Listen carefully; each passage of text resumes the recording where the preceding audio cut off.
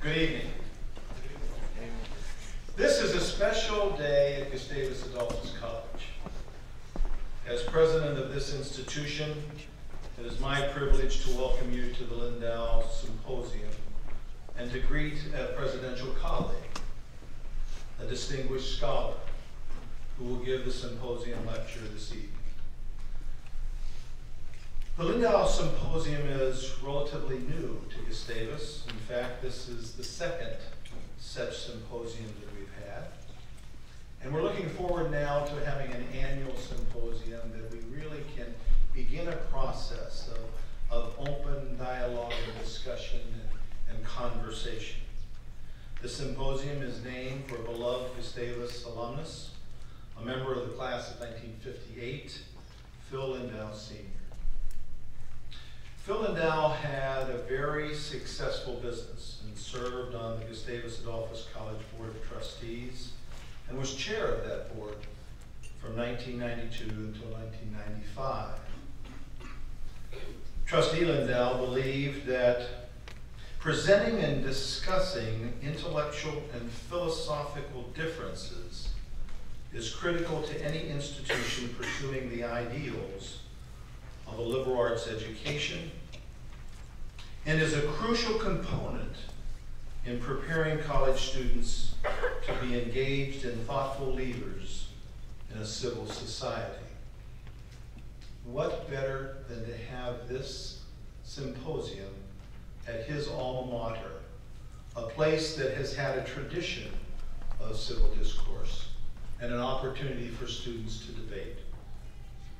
As a successful business person, he noted that every new generation of employees was less and less able to be appropriate in their dialogue with each other when they had ideological differences.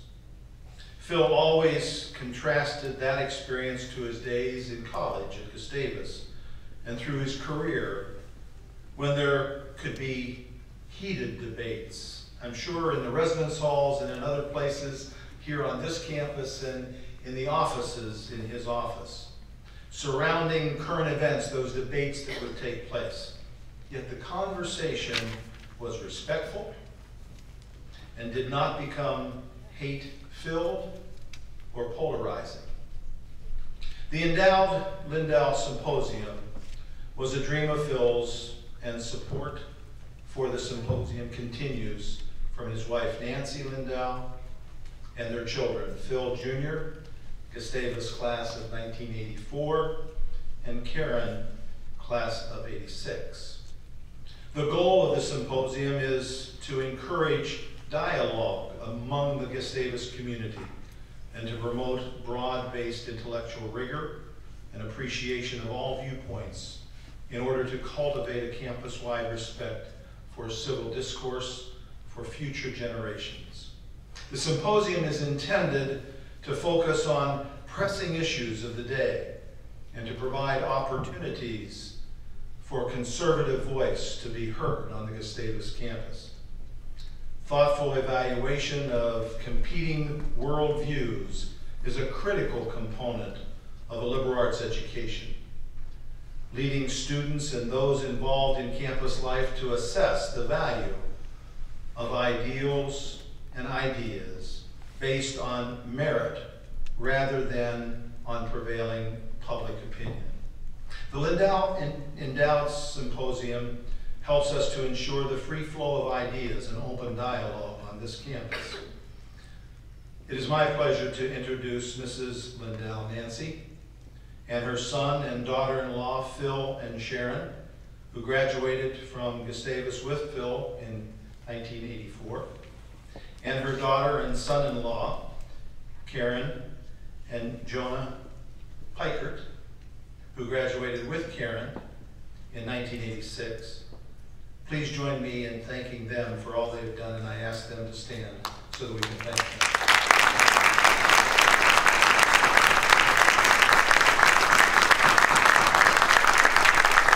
I would now like to ask Karen to come forward and give a greeting from the family.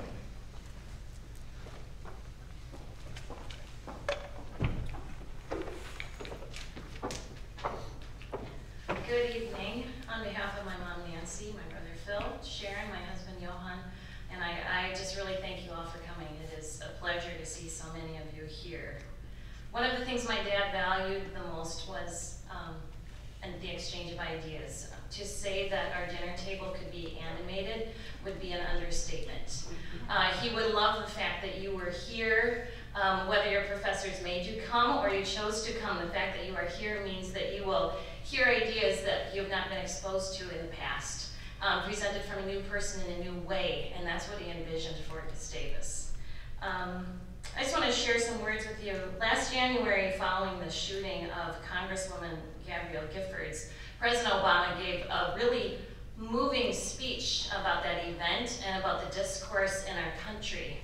And as I listened to him, I thought about my dad and how he would have approved of these words. So I just want to share a few of them with you.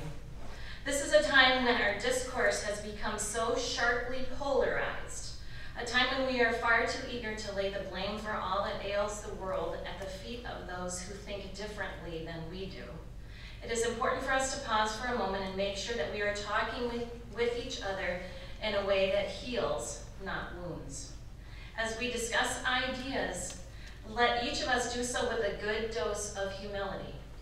Rather than pointing fingers or assigning blame, let us use this occasion to expand our moral imaginations, to listen to each other more carefully, to sharpen our instincts for empathy, and remind ourselves of all the ways our hopes and dreams are bound together. May these deaths, as he was talking about, may these deaths help usher in more civility in our public discourse. Let's remember that it is not a simple lack of civility that caused this tragedy, but rather because only a more civil and honest public discourse can help us face up to our challenges as a nation. My dad was ahead of his time. He died 5 years ago this month, but we had talked about civil discourse at the dinner table for years and years and years. And I know that was what he wanted for this community and for the students that lived on this campus, that this would be something that you would look forward to and that would be role modeled and nurtured in you as students, so that when you leave this place, it would be part of who you are as Gustavus graduates. And so with that in mind, I just really thank you for coming and welcome.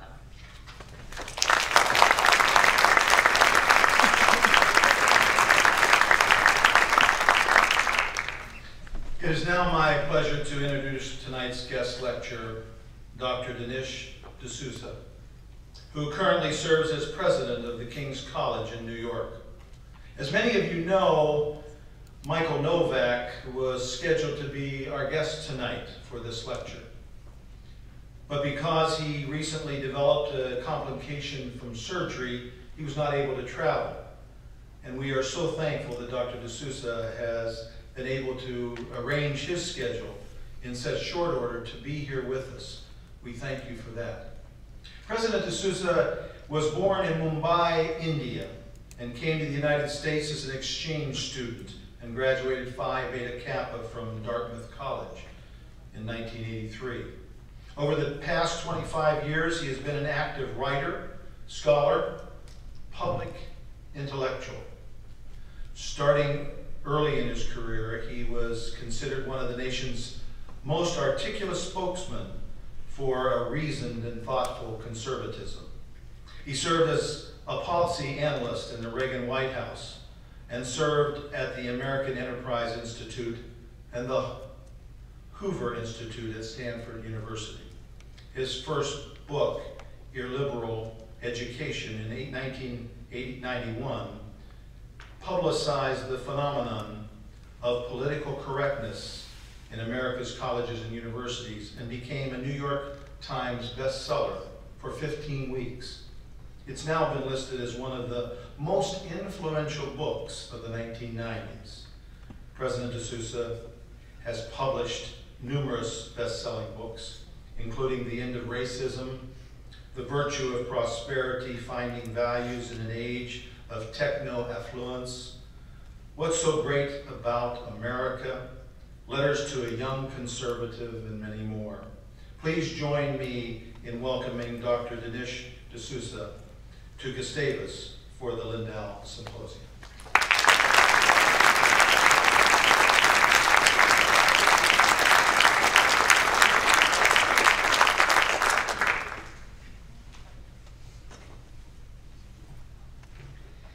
Thank you very much. That was quite an introduction. I think I might have been the only guy in the room going, more, more, more. I'm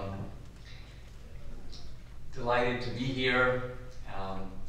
Actually happy to fill in for Michael Novak, who's been kind of a mentor of mine at the American Enterprise Institute.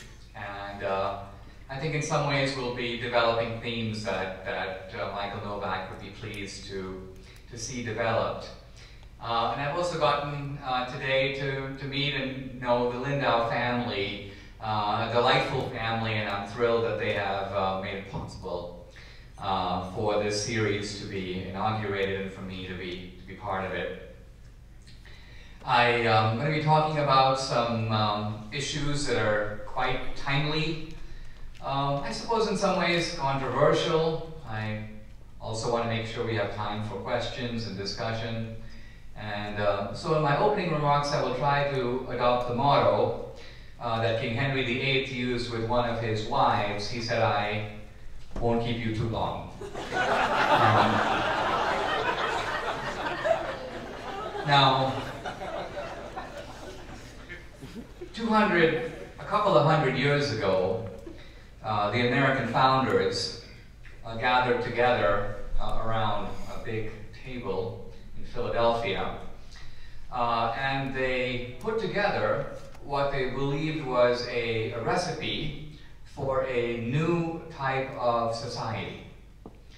They called it the Novus Ordo Seclorum, which means a new order for the ages. But their notion was to have a blueprint for a kind of a community or country that had never existed before. They believed that they were creating a society based upon a revolutionary understanding of human nature, and they believed that if such a society was started on this blueprint, that over time it would become the most successful and the most powerful and the most prosperous society in the world. And a couple of hundred years later, we see that, in general, they were right. So here we are, America, and we are quite literally on top of the world. We are the world's sole superpower. And yet, America has been the world's sole superpower for only 18 years. America has been a superpower since World War II. But it was not until the Berlin Wall came down and the Soviet Union collapsed that America became the only superpower in the world. And even now, our position at the top of the world seems extremely precarious. It seems that possibly within our lifetimes, yours or even mine, or even sooner, America could drop several spots down the totem pole. We could lose that predominant position. And other countries that were only recently also RANs can become the new leaders. And this is a very kind of alarming thought at one level, because history tells us that once a country loses that position of being number one, it never regains it. The Greeks were once on top, and then the Romans for a few hundred years. Most recently, the British Empire dominated the world for something like a century. But the sun did eventually set on the British Empire, and I don't believe it will ever rise again on it. So if America ceases to be number one, it is very hard to see how we could ever regain that spot. And other countries, leaner and hungrier, appear to be coming up in the world. I'm an immigrant to the United States. I grew up in India. I came to the United States at the age of 17 as an exchange student.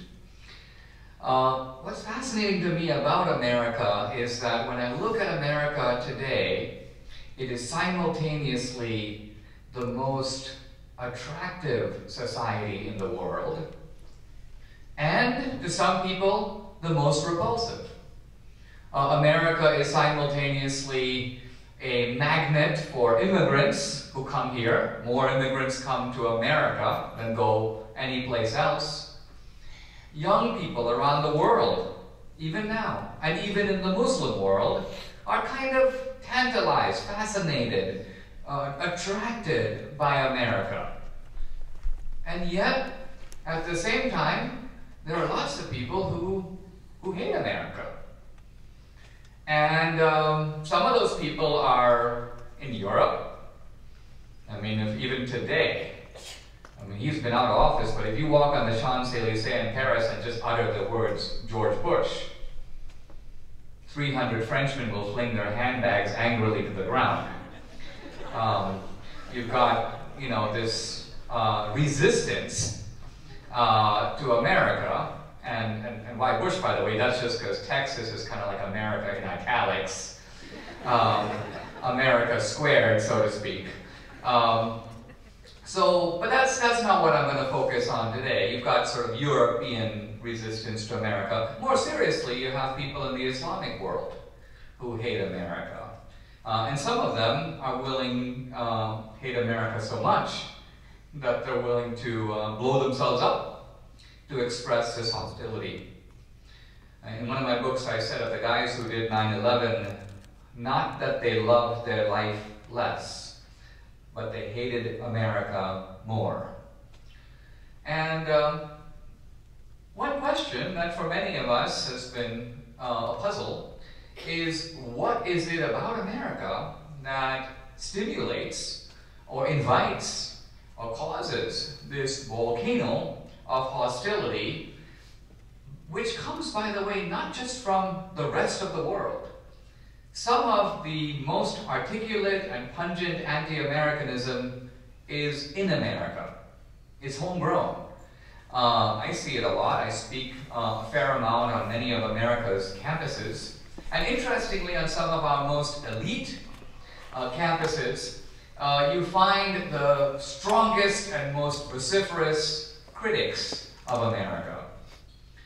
So here we are, America, on the one hand, the source of great attraction and fascination, and on the other hand, the instigator, or at least the cause, of a great deal of hatred and hostility. I want to explore a little bit what is it about America that inspires these simultaneous and yet opposite reactions. Now, earlier I mentioned that America is on top of the world, and that the founders had this idea of a unique type of society. That idea is called American exceptionalism. Exceptionalism refers to America's uniqueness, but it's kind of worth asking, so what is exceptional about America? Interestingly, President Obama was asked this very question at a press conference. Does he believe in American exceptionalism? And he said no. He said, well, I don't think America's any more exceptional than... He goes, well, I guess the British think they're exceptional, and the Greeks think they're exceptional, so everybody thinks they're exceptional, and obviously if everyone thinks they're unique, well, no one is. So the question worth asking is, were the founders right that they were doing something new? What is new? What is different about America? And I want to try to answer that question in a couple of ways.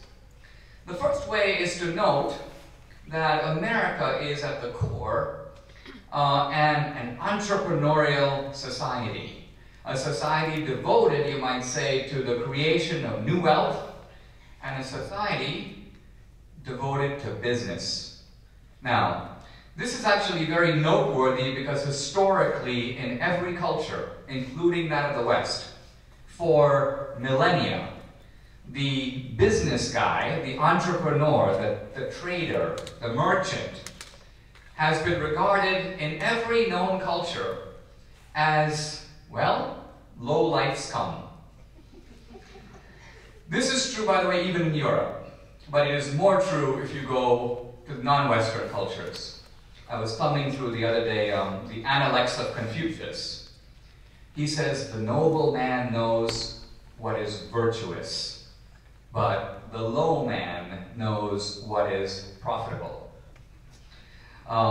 In India, we have had for centuries the caste system. Who's at the top of the caste system? The Brahmin, the priest.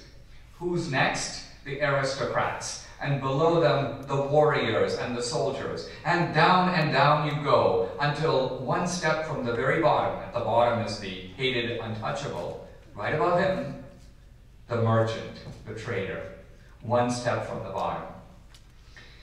The Muslim historian Ibn Khaldun, considered to be the greatest Muslim thinker of the Middle Ages, has a fascinating section in his Muqaddimah where he discusses which is a better way to get wealth. Trade or looting. And he considers very carefully the merits of both, and he concludes, obviously, it is morally better to acquire wealth by looting. Why? Well, he says trade is inherently effeminate. Trade relies on cunning, which is a kind of low thing. You kind of exploit the wants and needs of other people, which is kind of a cheap thing to do. Looting, he says, is very manly. It's a masculine thing, because after all, if you're going to loot, you've got to meet another guy in open combat, defeat him, and take his stuff. And this, Khaldun says, calls upon the masculine virtue of courage. So, why am I saying all this? I'm just giving you somewhat facetiously, but only half facetiously, this idea that universally the merchant has been reviled. Even in the West. Even by Adam Smith.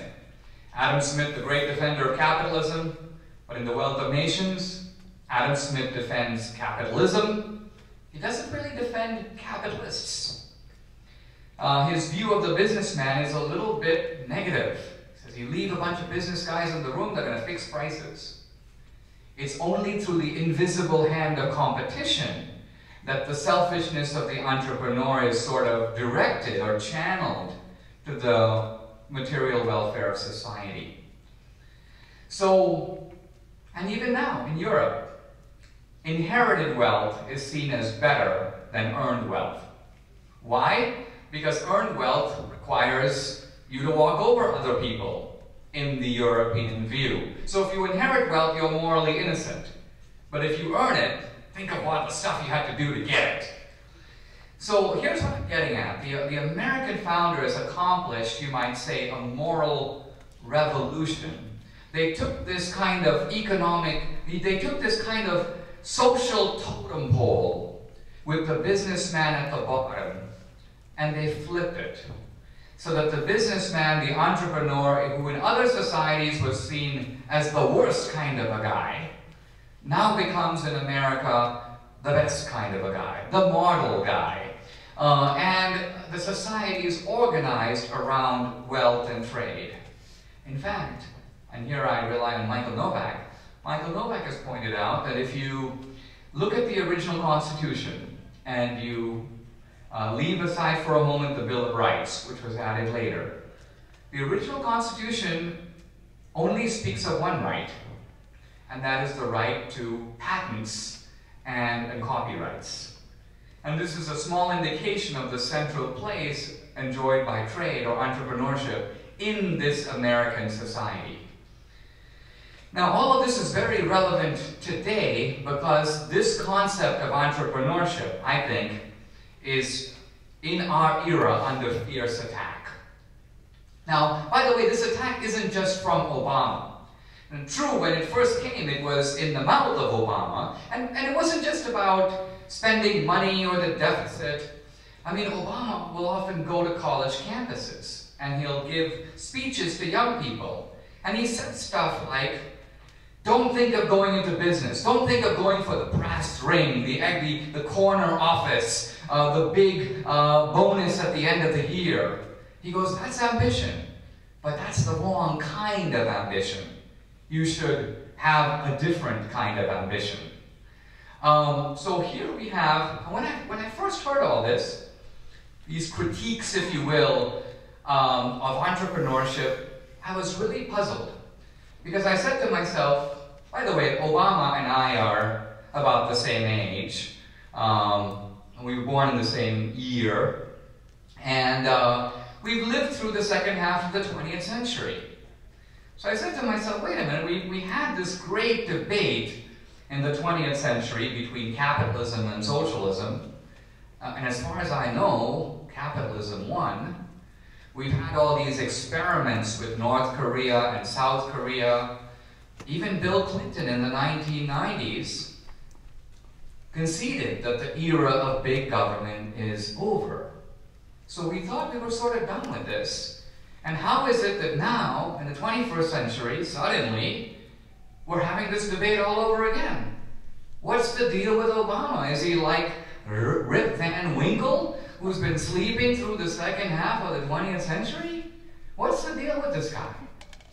And then as I listened to him more carefully, it hit me that the debate now is actually different. It's not the same as the debate in the 1980s and 1990s. It is true that capitalism defeated socialism, but that debate was a debate over efficiency. What kind of system creates wealth better? Today's debate is very different. You might say that capitalism has won the economic debate, but it hasn't won the moral debate. And the critique of capitalism now is not based on efficiency. Nobody says, the problem with Walmart is that their selection is too poor. The problem with Walmart is that their prices are too high. It's the opposite. The problem with Walmart is that prices are too low, driving out competitors. So the point is that the new critique of capitalism is a moral critique. And that's why you hear words like greed and selfishness and profiteering and so on. It's an attack on the character of the business guy. And implicitly a celebration of the intrinsic virtue of the government guy, the bureaucrat. Now, I want to come back to this theme in a little bit. But I want in some ways to broaden it by asking this question. If these are some of the things that make America exceptional, this emphasis on entrepreneurship, and by the way, here's something else that makes America exceptional. It's a country that is to a large degree based not on blood or birth, but on attachment to ideas and fidelity to a kind of way of life. The American dream. What does this mean? Well, think of it this way. All of you in this room, you could come to India. You could live there, you could stay a long time, you can take Indian citizenship, but the fact of the matter is you cannot become Indian. Why not? Because to be Indian, you need two things: brown skin and Indian parents. There's no other way. And that is true of most countries in the world. One of the reasons that the immigration is such a problem in Europe is that the immigrants are undigestible. There is no way, or no easy way within the European system to do anything with them. Can a Turk become a German? Can an Algerian become a Frenchman? Can a Pakistani become an Englishman? In general, the answer to those questions is seemingly no. But in America, the Irish, the Italians, the Swedes, the Jews, and today, the West Indians, the Koreans, the Pakistanis, they come here and they, sometimes takes time, even 2 generations, but they become American. It's possible. And that means that America is not a country based on birth or blood. It's based on some attachment to the Constitution, but I think more specifically to an American way of life. You become American by assimilating to that. Now, why do immigrants come to America? Interesting question. If you read the immigrant literature, it gives you an answer, but I think it's the wrong answer. It's such a common answer that it seems true. The immigrants come to America for opportunity. They come to America to make money. They come to America to get rich. Now, first of all, like a lot of arguments that I think at the end of the day is a little inadequate, this argument does have a molecule of truth, which is that yes, it's true that in America there is the opportunity to have a pretty good life, even if you are, I want to say, an ordinary guy. Here's what I mean by this. The rich guy is going to do well anywhere in the world. In fact, if you are really rich, like the Lindaus here, you might be better off not living in America. Why? Because you can buy stuff with cash abroad that no amount of money can buy you in the United States. And what is that? The privilege of aristocracy, of being a truly superior human being. That is kind of unavailable in America, even if you're Bill Gates. Imagine the following thought experiment. Bill Gates walks the streets of the Gustavus campus, stopping students at random. He says, okay, I'll give you $100 if you kiss both my feet. How many students in this room would do it? There are a few economics majors in the back. But by and large, no. Why? Because the general idea is, hey Bill, you know what? You might have more money than me, buddy, but you know, you're not better than me. My point is there is a social egalitarianism in America that limits the prerogative of wealth. Now, be that as it may, my point stands. The rich guy is going to be okay no matter where he or she is. A country is sort of judged by what kind of life it's going to offer the ordinary guy, the common man. And this is where America really does excel, because in America, the common man has it remarkably good. I have an acquaintance in Bombay, India, who's been trying to emigrate to the United States. Poor guy can never seem to get a visa. So finally, I said to the guy, I go, why are you so eager to come to America? He goes, Dinesh, I just want to move to a country where the poor people are fat. And so yes, it is true that there is material abundance in America that stretches across the society. That's true. I think, by the way, there's a misnomer here, because some people will, well, Dinesh, what are you saying? In Europe, you have a much bigger safety net. If you need your hip replaced, or if you need free retirement, that's available in Norway, it's available in France. We don't have that kind of a safety net in America. All true. America has a safety net, but not one that's that extensive.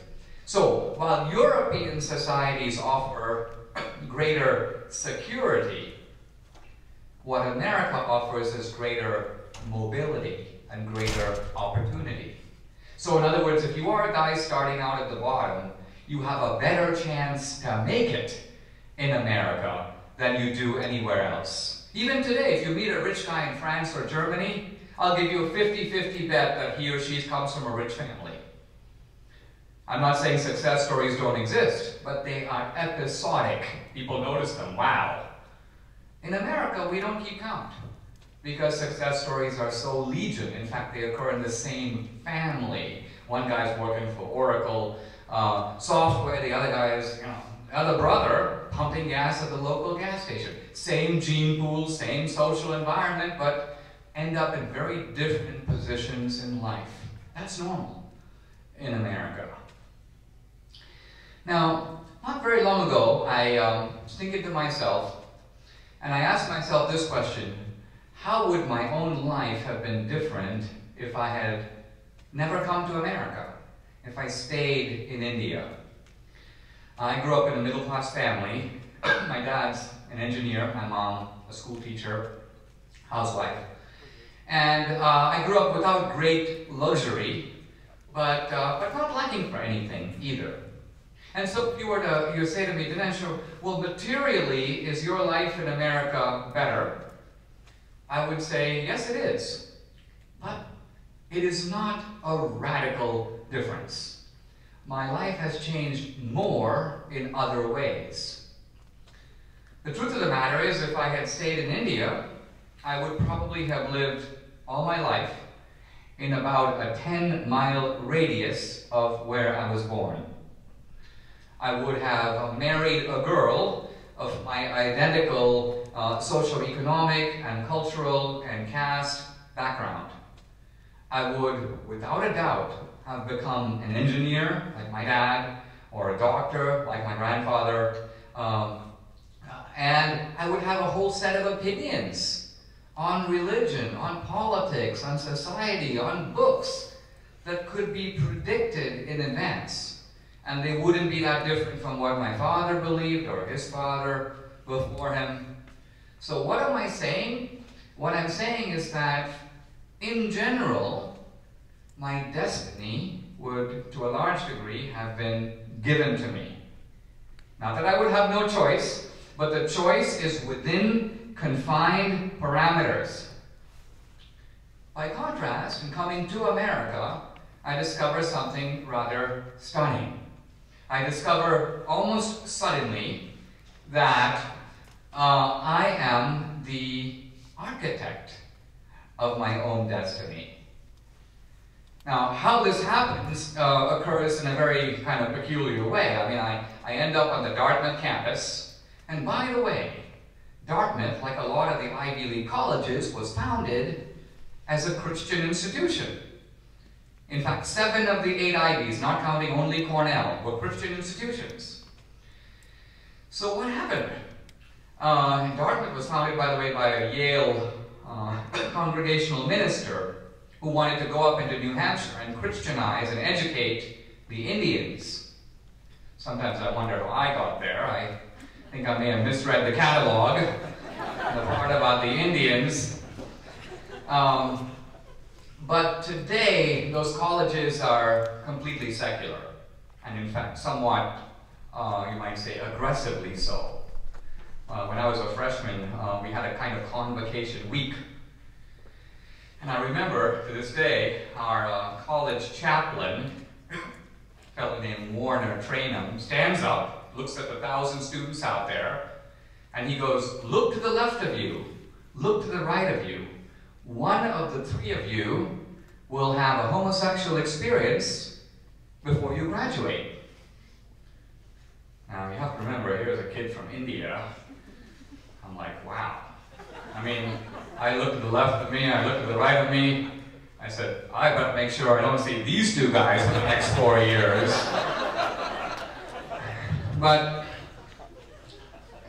the point I'm getting at here is, from my college days on, I realized that in America, you can make a completely different life than your parents could have imagined. In fact, in America, that's how it works. If your parents say to you, "Hey, young Jane, young Billy, what are you going to do with your life?" You know, they can advise you, but ultimately it is you, and not they, who will supply the answer to that question. So, the point I'm getting at is that in America, your destiny isn't given to you, it is constructed by you. And so, the core idea of America to me is not the idea of wealth or even opportunity. It is the idea of the self-directed life. That is at the core of the American dream, the idea of a life in which we are in the driver's seat of our own future. Now, by the way, I think this is why the American idea is irresistibly appealing to young people everywhere in the world. Why? Because if you say to young people anywhere, in India, in Rio de Janeiro, in the Muslim world, you have 2 choices. Someone else can tell you how to live your life, or you decide for yourself. I think there's really no contest in how the young anywhere would choose.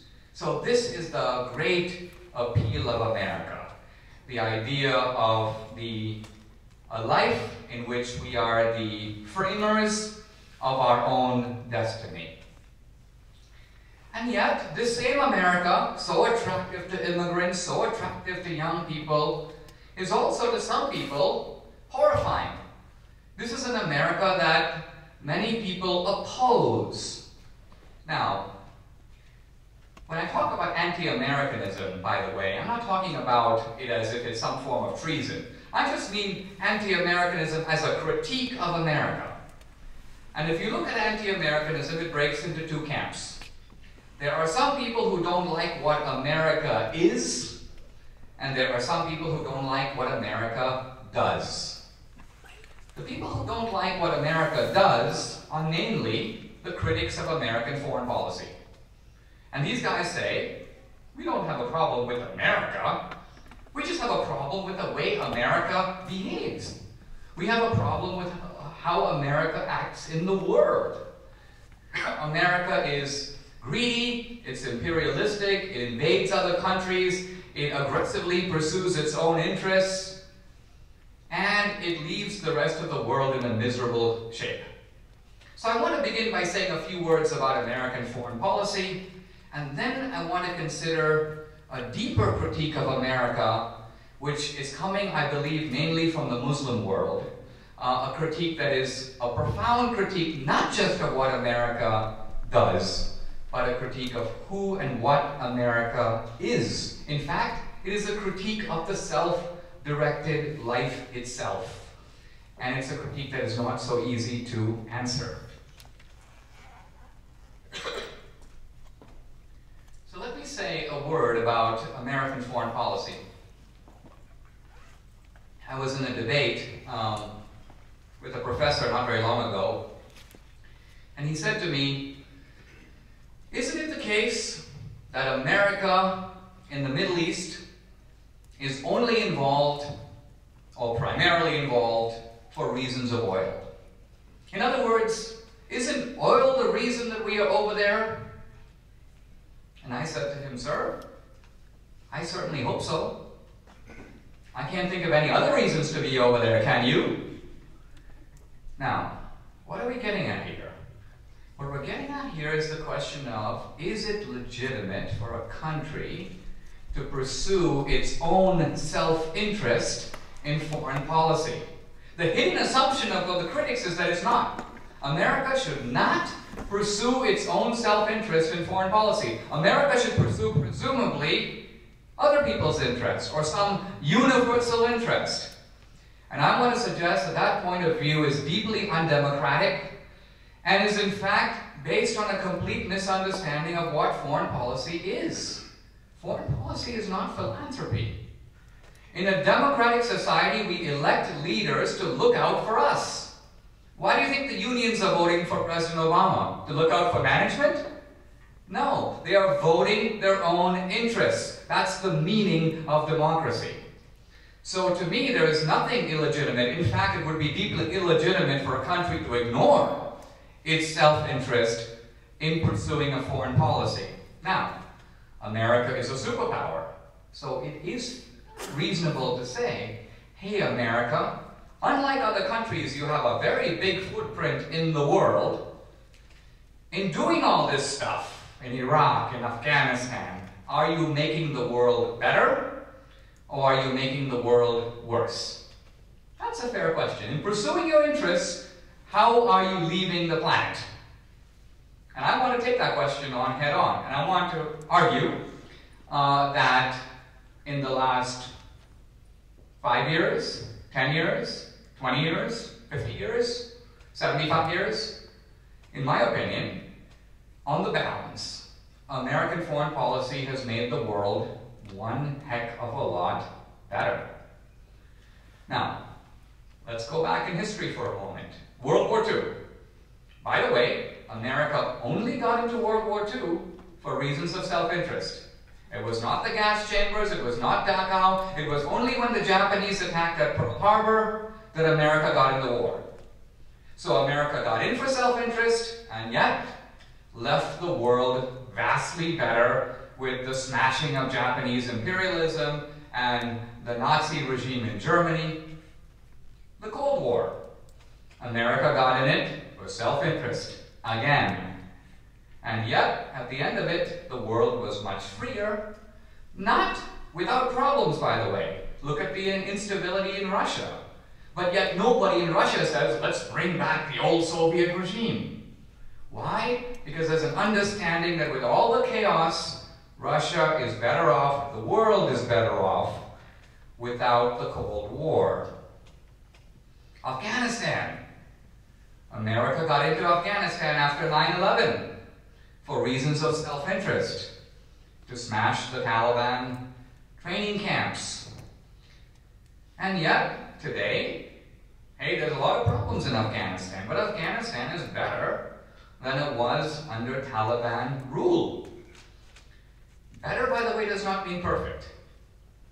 The other day I was watching CNN, I see some sort of a retired military analyst. He goes, they still grow puppies in Afghanistan. You've got warlords running around over there.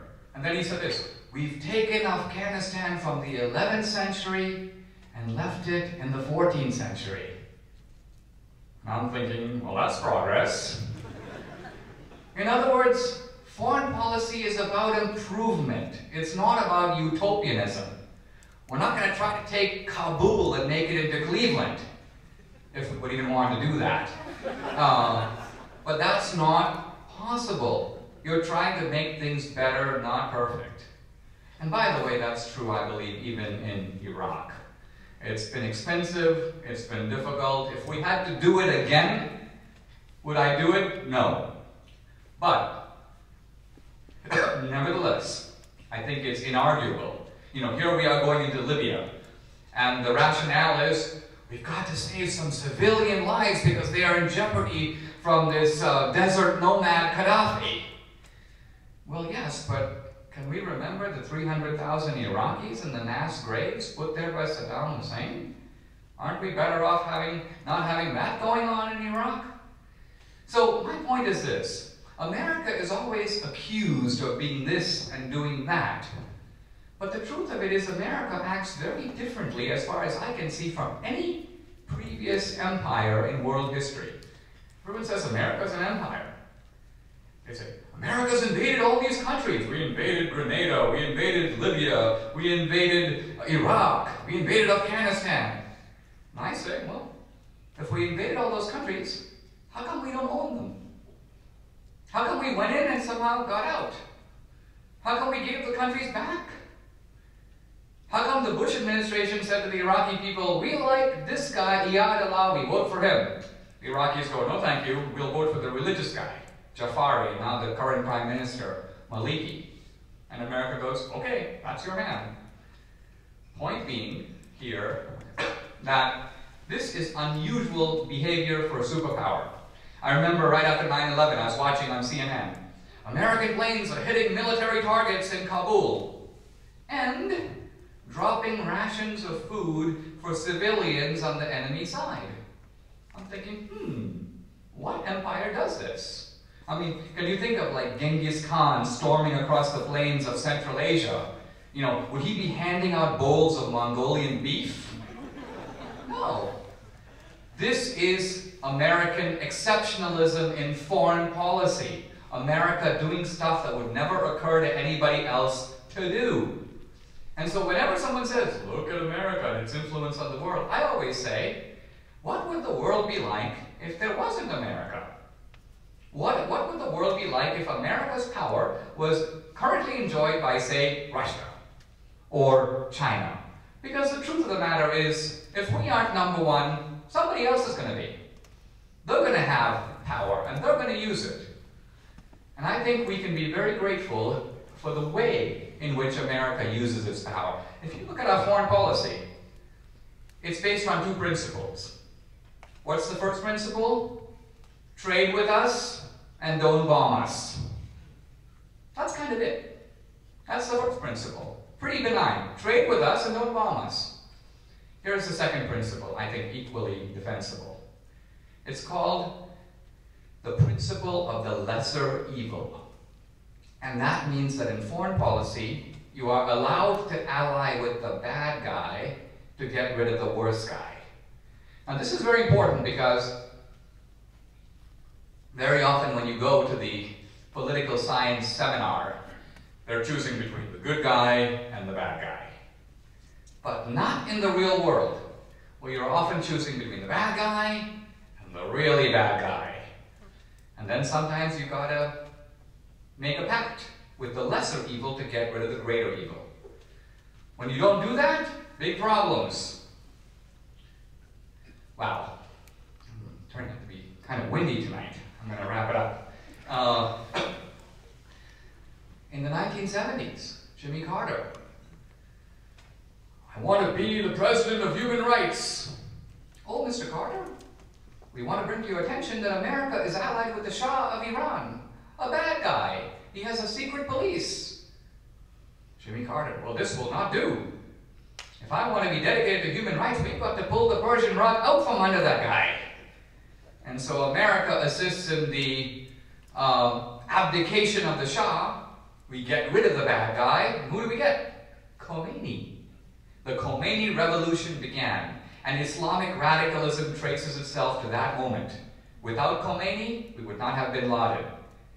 So it was the bungling of American foreign policy that, in part, sowed the seeds of all this. Let me turn very briefly to my closing theme. The radical Muslims. If you read their literature, you discover that they do have critiques of our foreign policy, but their deepest critique is not that. Their leading thinkers don't talk about that. In fact, one of them, the Egyptian thinker Sayyid Qutb, who's been called sort of the Marx, if you will, of radical Islam, barely mentions American foreign policy. So what's their argument? What are they saying to guys on the Muslim street? I want to put it in a sort of, in its highest form.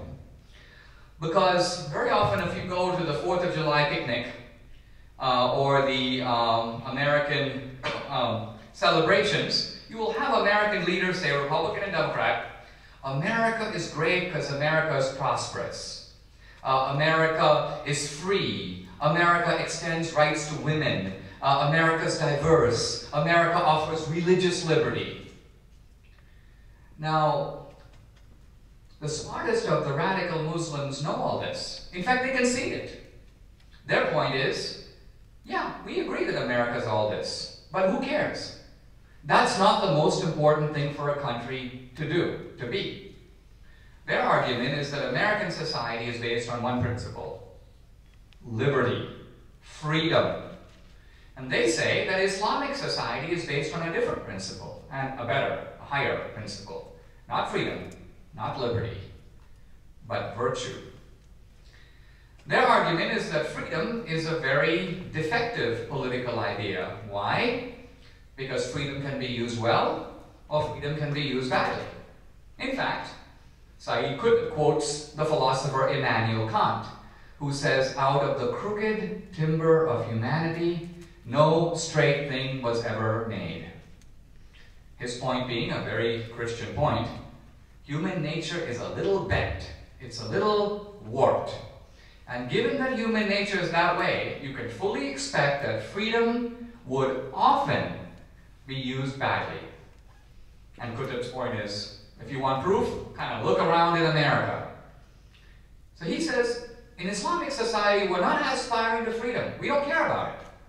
We aspire to virtue. We're trying to do the will of God. We might be poor, but that is our objective. Now, we might be failing, but at least we're trying. And that makes us morally superior to you, because virtue is a higher principle than freedom. Now, I want to, as I close and open the door to questions, leave you with my way of thinking about and answering this argument, which is for me a tricky argument, because I think its premise that virtue is not only a, but the central goal of society. I think this premise is absolutely true. I agree with it 100%. In fact, I would even agree that in the sort of Platonic Empyrean, the great hierarchy of values, that virtue is in fact a more important value than freedom. I agree with that also.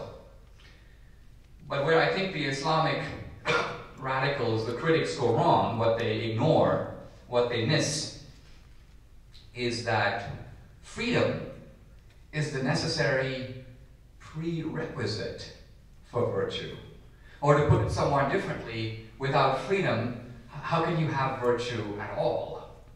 If you imagine the case of the woman who is required in Iran or in Afghanistan to wear the hijab, the veil, ask yourself this question: is that woman really modest? My answer is no, she's not. Why? Because she's being forced. She's required to do it. It's only if you can choose freely that you can choose what is good. So, here's my point. If the supply of virtue is insufficient in the free society, which it is nevertheless non-existent in the authoritarian or in the theocratic society. Why? Because an imposed or coerced virtue is ultimately no virtue at all. A long time ago, Edmund Burke said, to love our country should be lovely. What does he mean? True patriotism is not, hey, my country is great, love it or leave it. Don't like it? Get out of here. The highest form of patriotism, Burke is saying, is to love your country not just because it is yours, but also because it is good.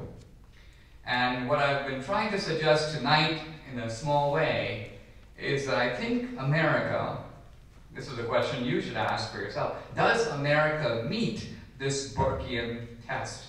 Is it worthy of our highest allegiance? And I think at the end of the day it is.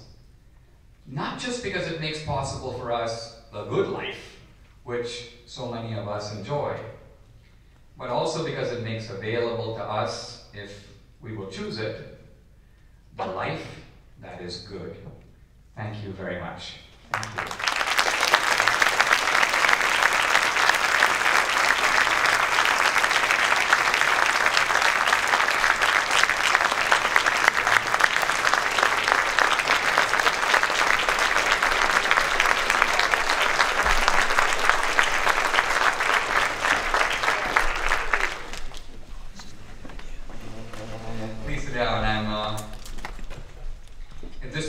University and a bunch of you stood up, I'd be looking for the exit.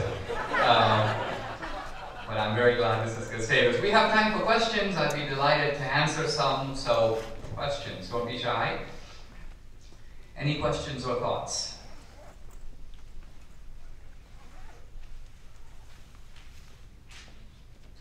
Let's start with you, man. Go ahead. Is their concept of virtue being the number one thing that they run off of religious belief? Like, they're obviously their religious texts are very much different than the Christian text. Do you think that has significance in the role? The question is, gee, virtue, yeah, but whose virtue? What virtue? Isn't it true that different religious texts kind of disagree about what virtue is? And the answer is not as much as you think.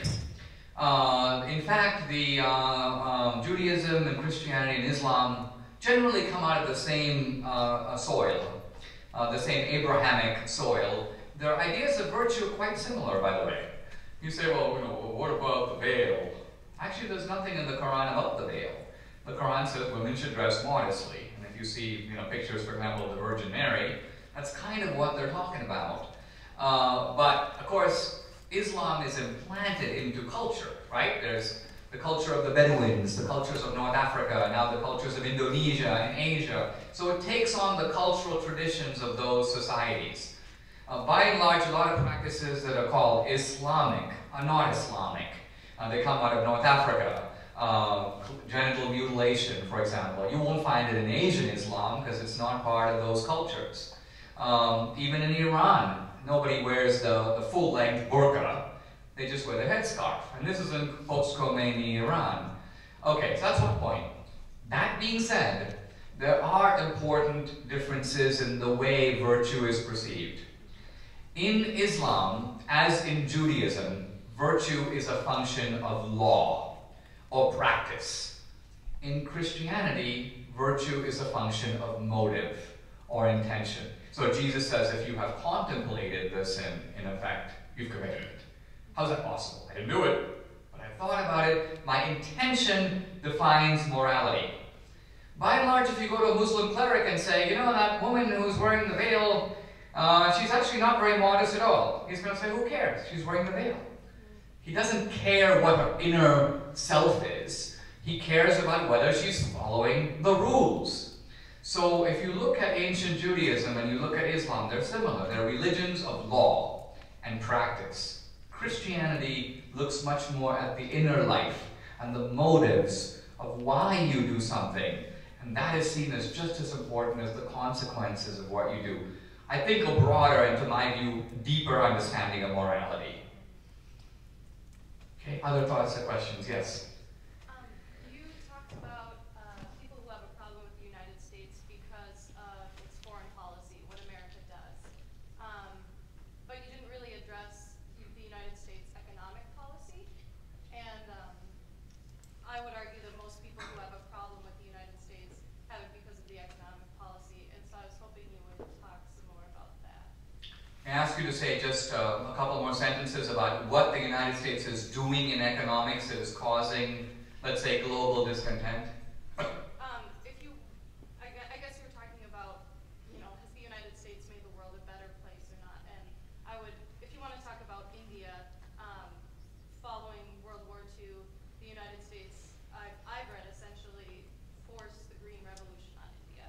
And that was the beginning of an economic relationship that, since the majority of the Indian population is still engaged in agriculture, has left the average person worse off.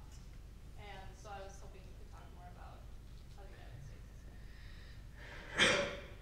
Well, okay. This is about India and about the U.S. economic policies and the effect of America's economic role. Here's the thing. Let's remember that in America, a century ago, the vast majority of people in this country were farmers. Most Americans were engaged in farming. Why did that stop? How did it become the case that today only a tiny fraction of Americans does farming? Is that because of economic exploitation? No, it's because of abundance. Once farmers figured out how to be more efficient, you could generate food with one guy in a tractor and you didn't need 50 guys with a plow. So this is an interesting point about technological capitalism.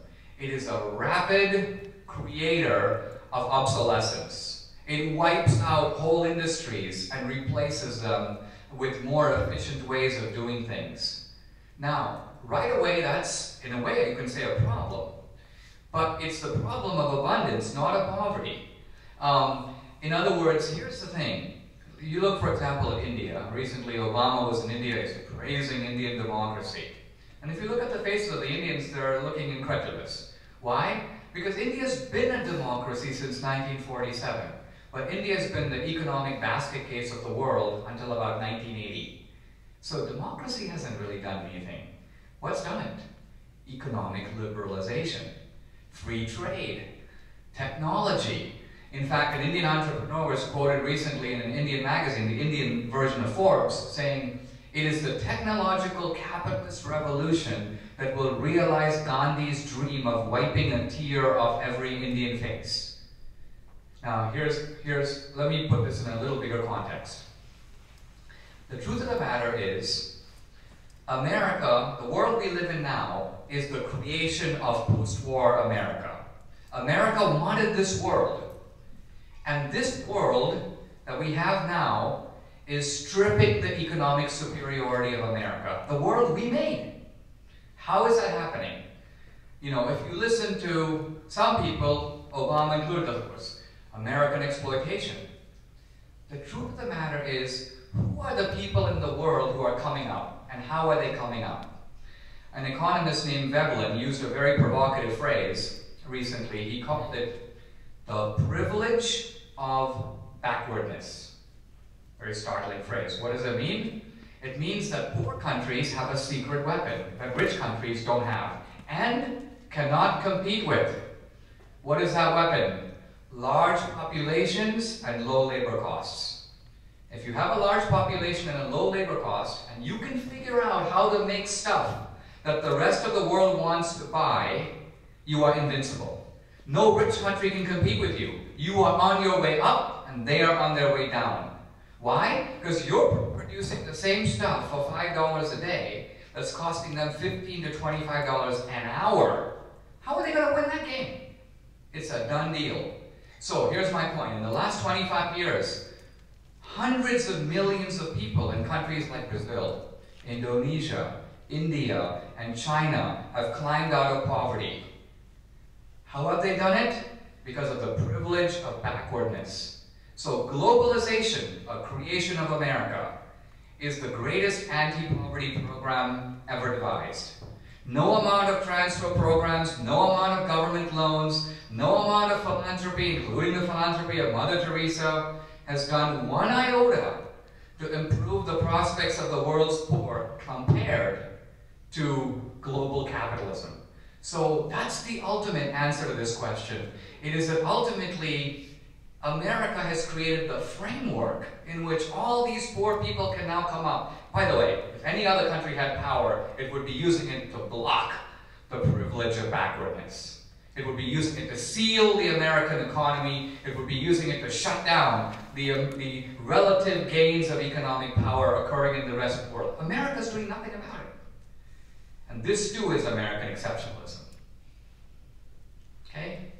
Yes? I have a point that your answer to that question raises. Are you familiar with Amy Chu's book, World on Fire? I am. So you understand the basic thesis of the book? Sure. The dual exploitation of free market capitalism, globalization, and democracy breeds ethnic hatred and violence. How would you address that concept?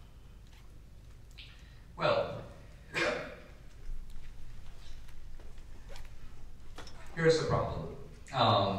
By the way, Amy Chu is in the news lately for the superiority of the Chinese mom thesis. And she's very provocative, a Yale law professor. To some degree, I think what she's saying is right, which is what? That as the world globalizes, there you have a transmutation of hatreds. Just as, for example, if you were growing up in a small village, you can say, my village is the greatest, the next village are the enemy, right?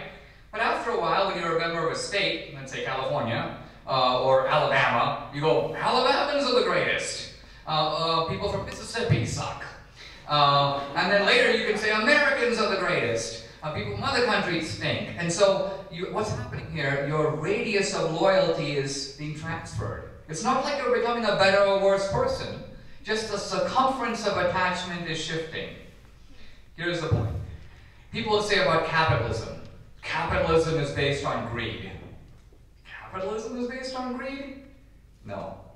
The greed is not in capitalism. The greed is in human nature. The ingenuity of capitalism is to figure out a way to take that aspect of human nature and make it work for the benefit of society. So I've written one of my essays, capitalism civilizes greed in the same way that marriage civilizes lust. So here's lust, it's part of human nature too. You can try to root it out, pretty unlikely. So what do? You find ways and institutions to channel it. To mutual love, the raising of children. That's the point. So similarly, this tribalism is part of human nature. So Amy Chu's point is simply to diagnose the movement of the tribal feeling from the ethnic group to the national group and so on. That's true. But it doesn't mean that, it's not an indictment of globalization. It simply means that solving one problem often creates new problems that you then have to solve separately. Okay? Other questions or thoughts? Yes, sir. We talk about the difference in wages between these countries. Don't we have these high wages because we're stupid enough to inflate our money supply?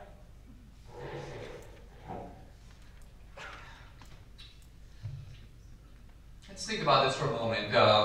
Do we have these high wages because we've been inflating the money supply? I think this is it. America had a kind of, you might say, precious moment for about 30 years between the end of World War II and the mid-70s.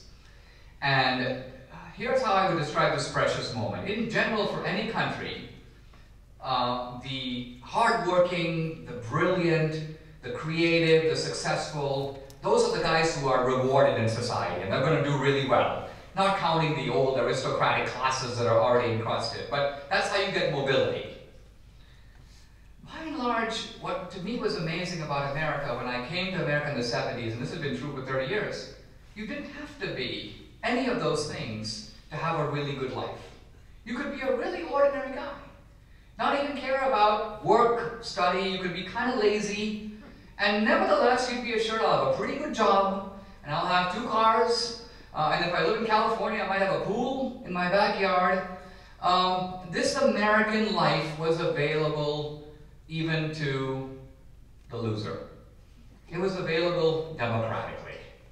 I think that if there's one thing that's changing in America very fast, is that that's no longer true. Tom Friedman, actually, of the New York Times, put it pretty well. He said, when I was growing up, he says, my parents told me, eat your food because there are millions of starving people in India. He goes, now I tell my kids, you better work hard because there are millions of Indians waiting to take your job. So, in a nutshell, now I think the other factor, though, I'll be candid about it, I do think that there is a huge downward drag on productivity produced by unions. I'm not even going to talk about public sector unions, but here's the point. I mean, Detroit has had a hard time competing not just with Korea and China, it has a hard time competing with Toyota in North Carolina. Because Detroit wages are $25 to $30 an hour, and in North Carolina they're a bit more like 19. So even within America, you have to ask, what's the difference? The difference is organized pressure for wages, for healthcare. So the company accedes. Okay, we'll give it to you. But obviously we've got to put the cost into the car. So the bottom line of it is, everybody is being dragged down by this downward. And the truth of it is, in a globalized world, you can't hide from that. Somebody is going to beat you if your costs are higher. So the solution, in a way, of the left is impractical. It's go to these other countries and beat them up and try to force them to have unions. Try to force them to push their wages up so our guys can then compete. I think this is going absolutely nowhere. The Chinese, the Indians, the Brazilians have no interest in going down this road. And so here is Obama trying to saddle them with environmental regulations, labor laws. Hey, by the way, take all this stuff that we have for you. It'll help to raise your prices. This way you won't be able to compete so successfully against us. They're not stupid. They're like, thank you, but no thank you.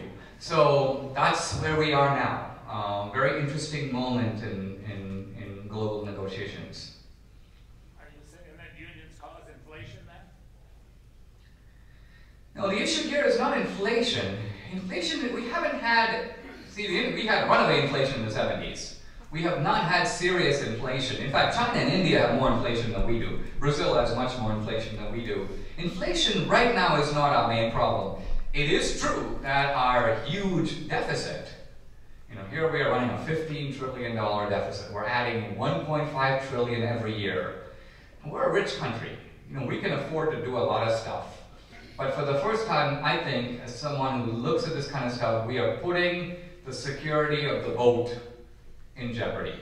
That is not good. And so, the inflation I worry about is the inflation when the United States has debt that it cannot pay. And it will pay by printing money. And then we will have third world inflation, while the third world has first world inflation. So a switching of sides. They have no inflation, and our dollar loses a third of its value every year. That would be very scary. That's what's happening. Well, some of us are trying to prevent it. But yes, we have been heading down that road a little bit. Yes? Excuse me, you obviously love America.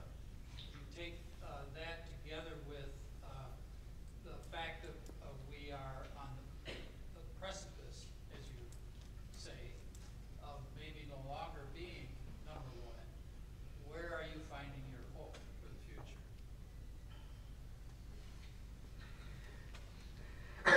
Well, let me say a couple of things. In America, focus a lot on freedom, and rightly so. As I said earlier, self-directed life, that's a core idea of America. But ultimately, a country is not judged, nor does it succeed, based on freedom. A country succeeds based on how it uses its freedom. That is the key question. And interestingly, while we debate freedom, we never ask, how are we using our freedom? We spent all this time in court cases and so on, protecting freedom and its outer limits. But the founders, by the way, were very concerned about teaching people how to use freedom well. Now, the founders believed that that was not the job of the federal government, that there were intermediate institutions between the individual and the state. The family, the church, the Little League, the Boy Scouts. These are the, you might say, incubators of virtue in a free society. It's their job to show young people, yes, but even old people, how freedom is best used. And the president's job, by the way, is to be a kind of exemplar of that ideal, to articulate it, to defend it. And to me, America's biggest problem is this. We have, in a sense, allowed those institutions to erode, to weaken, and yet they are the absolute key to our success. If I just sum it up, I would say the problem for me, as an outsider, is there are certain qualities of American exceptionalism that made us strong, and we are undermining those very qualities in America now. So a revival or rediscovery of what our strength really is key for us to maintain that strength. Otherwise, I think that strength is going to erode. So that, to me, is a cause for hope, because it means that we can turn it around. There's great vitality in America, but it's also a cause for pause, because it's not going to be easy. And it's not simply a matter of who's in the Oval Office. It's a much bigger issue than that. Time for one last question. Yes? You said in the 1970s that Jimmy Carter was somewhat at fault for ushering in radical Islam because of allowing the Shah to fall. Well, Khomeini. He was not somewhat at fault. He was largely at fault. To allow Khomeini to take power. Right. But wasn't it the administration that you worked for that then sold Khomeini Tomahawk missiles? I mean, how would you justify that in foreign policy? The principle of the lesser evil. In other words, Reagan did not help Khomeini come to power. Khomeini was already in power, right? And there was, in the 1980s, an 8-year Iran-Iraq war, which was a massively bloody war on both sides, with shifting momentum. What was America's interest in that situation, with that war? It was a war, by the way, between two wonderful characters, Khomeini on the one side and Saddam Hussein on the other. So two paragons of virtue kind of going at it. And you can see our interest in this war, which was essentially entertainment. No, I'm kidding. Our interest in the war is essentially not to help either side. Now, excuse me, this whole business of selling arms to Iran, by the way, a big mistake, and acknowledged to be a mistake. That's what the Iran-Contra scandal was all about. Why did Reagan do something so stupid? And the bottom line is because there were American hostages being held in Iran. And the Iranians told the CIA, if you sell us some weapons to fight this war with Saddam Hussein, we'll let the hostages go. One of them, had, by the way, a guy named Buckley, had been tortured, another guy had been thrown off a ship. Bottom line of it is Reagan sort of went soft on us, and by that I mean in a humanitarian way. He sort of thought, I can get these Americans back home. This is a war that doesn't directly involve us. It was a mistake, but it was a mistake that we can understand how it happened, and it did not have the catastrophic consequences of the earlier mistake, which was in removing an authoritarian dictator, we got a totalitarian regime that has been for 30 years a thorn in our side. You know, think about it. Before Khomeini, no one said America is the great Satan. Before Khomeini, no one said America, no leader said America is the center of evil in the world. All Muslims who believe in God should be willing to go to their death, martyrdom, against these evil, satanic Americans. This is a new language. Khomeini invented it on the world stage. So here's the, I'll leave you maybe with this thought, that as an immigrant, when I look at America, I'm always asking, compared to what? It's a question Americans almost never ask. About a few years ago, I was debating Jesse Jackson. We're talking about, is America a racist society? Actually, during this debate, I was kind of amazed, because you know how sometimes you kind of go into a reverie, and I was watching this debate, and there was Jackson kind of doing his thing, you know, playing with his mustache, you know, I may be well dressed, but I'm still oppressed and stuff. He was kind of doing his thing. I was kind of watching him, and I'm saying to myself, you know, that guy and I are the same skin color, but we see America so differently. Why is that? And as I thought about it, it hit me, we're using a different reference point. I, as an immigrant, I'm always comparing America to some other country, because I grew up in a different country. So I'm comparing America to some existing country. But that's not what Jesse Jackson's doing. He's not saying America stinks compared to Rwanda or Kenya. What is he saying? America falls short compared to what? He's using a utopian standard, the Garden of Eden. He's comparing America to its own ideals. And obviously, compared to that standard of perfection, yeah, America falls short, I guess. So, in judging your own country, weirdly, by using this utopian standard, you are secretly testifying to America's moral superiority. Because you don't judge any other country that way. You judge other countries by a comparative standard. Well, yeah, the Tibetans killed 5,000 people, but the Chinese last year killed 50,000. No big deal. That's called the comparative standard. But America, oh, 7 guys were unjustly arrested. The president should be impeached. America's being compared to a standard no other country would even think of using. So ironically, it's the left that has a hidden assumption of American moral superiority in doing this. Bottom line is, I've raised a lot of issues tonight, and my goal here is not to assert things or even persuade you of everything, but rather to stimulate you to think critically, and don't give in to a reflexive anti-Americanism that tends to blame your own country, when by any comparative or objective standard, America would not justify that kind of savage attack. Ultimately, as an immigrant, I want to urge you to learn to love your country. Thank you very much.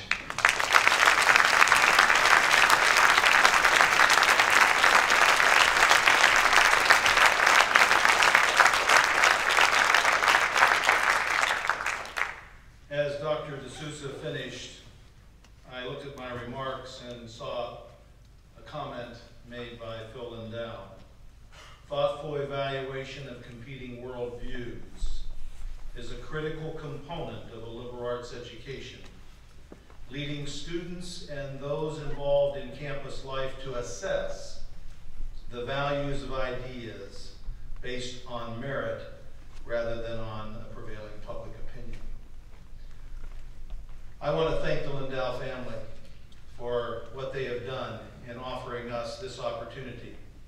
I hope you have had an opportunity to spark some ideas in your mind that you might be able to take to a class discussion or to an opportunity to visit with friends and talk through, to think about what it means to you. We're not here to answer all the questions or to provide or prescribe. We're here to give you a chance to dig deep, to find for yourself things that make a difference in your life. That's a Gustavus education. That's what we offer at this institution, and I see the students here so engaged in this discussion, and I thank you, Dr. D'Souza, for bringing this opportunity for them to think about issues they haven't. I want to call your attention to the fact that on April 12th next year, the Lindau Symposium lecture will be given by Charles Krauthammer. What a wonderful opportunity.